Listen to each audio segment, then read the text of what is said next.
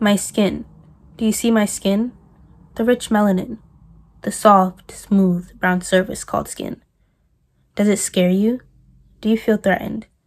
Am I a threat that has to be eliminated immediately? Is my skin a hidden weapon that permits you to shoot my brothers and sisters? What do we have to do so that the shackles that we carry will finally be released? When will we be able to walk the streets without a big red target on our back with a sign that says shoot me? When will my people stop being killed because they looked suspicious? When will we finally have to stop fighting for the rights that we should have? When will we be able to rejoice in saying that I can breathe? When will we be free?